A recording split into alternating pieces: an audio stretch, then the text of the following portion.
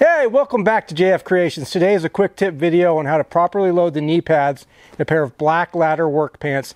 These load from the bottom. They're a little tricky, but don't worry, I'll show you how it's done. But before we get started, I've got to get the YouTube troll business out of the way first.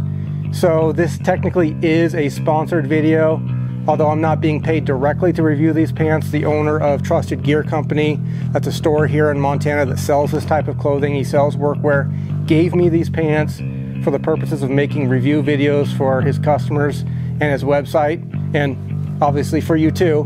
But I needed to let you know that because with YouTube it gets kind of confusing what is and isn't a sponsored video. I can't figure it out. But anyway, do with that what you will. I was given these. I didn't buy them with my own money, but I do wear them every day at work. So there you go. So if you saw the previous video on the pants I reviewed, like most of the other tech pants out there, there's a flap up here that you open. You just slide the knee pad in the top. It's real easy. These, for some reason, these are great pants, but for some reason, Blaklader decided that they wanted the knee pads to load up from the bottom. And it's actually kind of a pain, especially if your pants are on, to try to get them in there. Once you get used to it, it's not that big a deal. I'll show you how it's done right here so you don't lose your knee pads.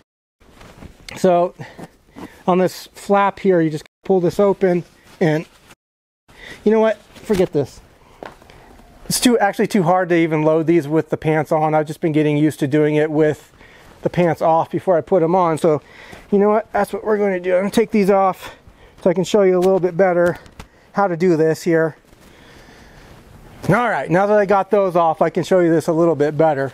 So with the Blaklader pant, the knee pad pouch is just this open flap, basically, material over the pant itself. And what a lot of people were doing is they just take the knee pad, slide it in the pouch, and then they start walking around, and then knee pad just slips out the bottom.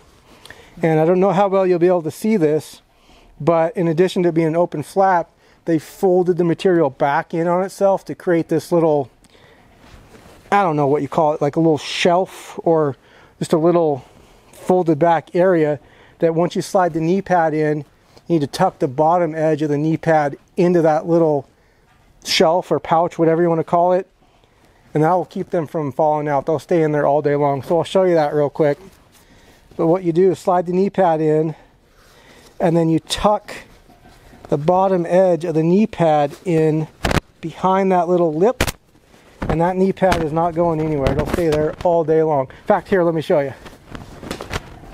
Let's take the other knee pad, slide it in without tucking it, and we'll do some simulated walking around with these things.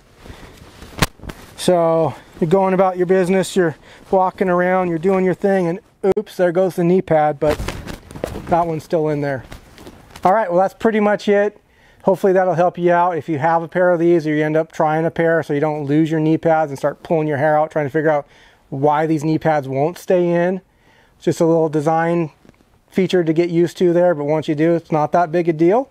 And if you want to check these pants out, go to trustedgearco.com. I have affiliate links down in the description below, and I also have a promo code for you. If you use code JF Creations at checkout, you'll get 10% off your order. So get yourself a pair of Blakladers, and don't forget the umlauts.